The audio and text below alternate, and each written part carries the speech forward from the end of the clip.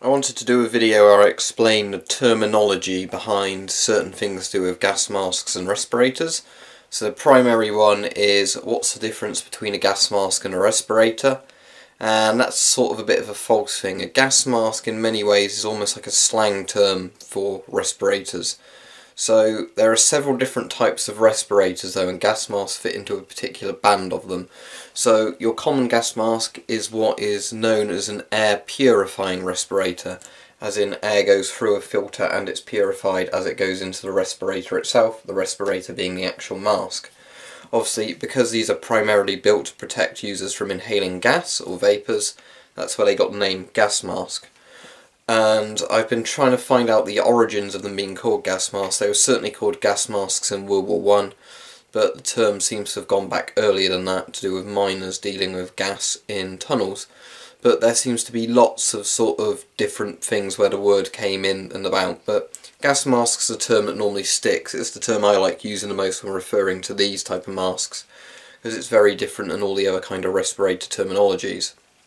But for the most part, an air purifying respirator is something with a filter that you would breathe through, and the filter adsorbs and traps harmful elements to let clean air through.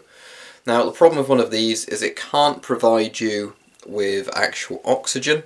If you're in an environment where there's no oxygen, it can't give you any, and there's some things that even most advanced filters can't block. So you can't use a gas mask or an air purifying respirator somewhere where there's no actual oxygen or very high build-ups of very harmful chemicals, because all filters can't stop certain chemicals and they can't provide you with oxygen. So that's when you have something called an air providing respirator or an air supplying respirator, and the easiest way of thinking of that is what fire crews might wear. And you can pretty much convert any sort of gas mask into, or air purifying respirator into, an air supplying respirator. Simply, if you took the filter off of one, had a 40mm hose for a NATO mask that connected to an oxygen tank with a 40mm connector, you'd then turn that into an air providing respirator or air supplying respirator, because that oxygen is coming out of the tank into the mask. Now there's something that makes an air supplying respirator much safer for use, well, several things, than an air purifying respirator. Because if you have one of these on your head and you had the filter on, let's say the filter can provide you complete protection against whatever harmful things are in the air. When you use a mask normally, it works on negative pressure. That's why you can do a pressure check by, blocking the air supply. The problem is with negative pressure is when you have the mask on your face, inevitably as you move around, you might have little gaps develop. Obviously you want to have a mask that fits your face as well as possible, and industry and military safety standards have really gone up over the years with how they measure your face to get you a mask that fits you pretty much perfectly, whereas before the logic was we give you a mask, do up the straps until it makes a good fit. That logic still works, but the idea is you want the least amount of movement possible so it doesn't open up to let gaps through, but they probably will. And if you have an air supplying respirator, they work on a system called positive pressure, not negative pressure. So the difference with positive pressure is as the oxygen goes into the mask, the oxygen going in from the sort of supply tank is basically pushing air around the outside of the mask at all times and out the exhale valve at all times. And what that does is it means that gas can't get in if there's a breach, because the pressure inside is greater than the pressure outside, so the air rushes out of the mask, not the other way around. So it's a much better system, because you're not having to put a lot of effort to breathe in through a filter, so the air doesn't follow the path of least resistance because it's coming straight in through a tube, which is a really good system. Now, speaking of air following the path of least resistance, that's another issue with lots of smaller masks, such as a little, dust masks.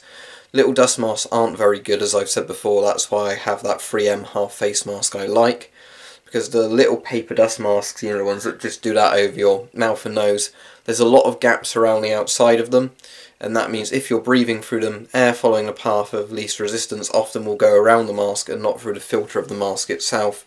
So you're going to be breathing contaminated air with those, especially when there's a lot of pollutants around, so they're not very good masks. So you also have self-contained breathing apparatus, and I'm not exactly sure where they fit in because there seems to be conflicting stuff.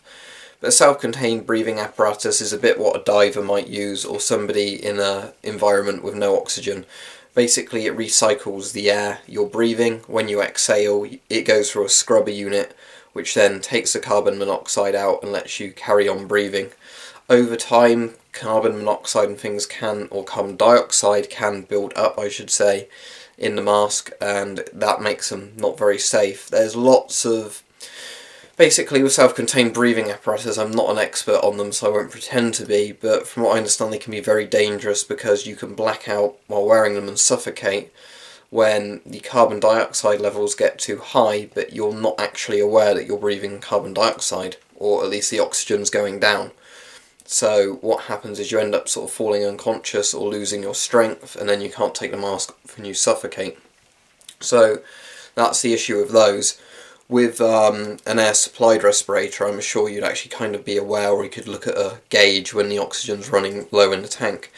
Obviously, another thing with an air providing respirator or supplying respirator setup is that you can use them in a zero oxygen environment again, such as using an underwater sort of oxygen tank for a scuba diver, because that oxygen tank is actually going to be supplying you with oxygen even if there's none down there.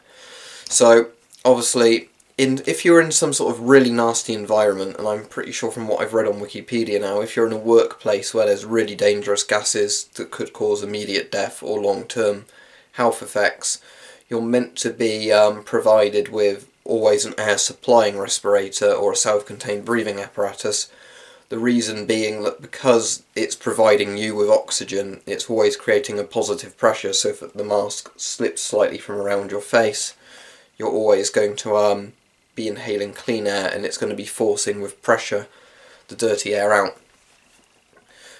So respirators like this, self-contained, sorry, I'm slipping up on the words now, air-purifying respirators, as in the classic gas masks. The reason these are sort of popular is just because of how lightweight they are, because a filter and that is much less weight than a big rebreather setup or a big oxygen tank setup.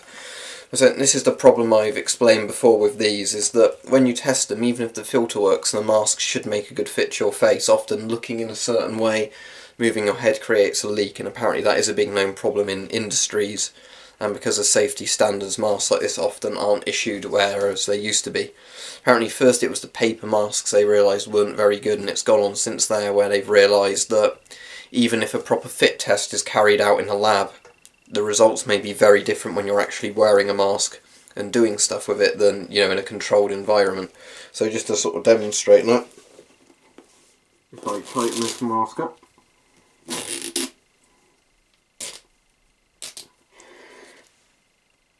so the negative pressure test says this fits my face fine.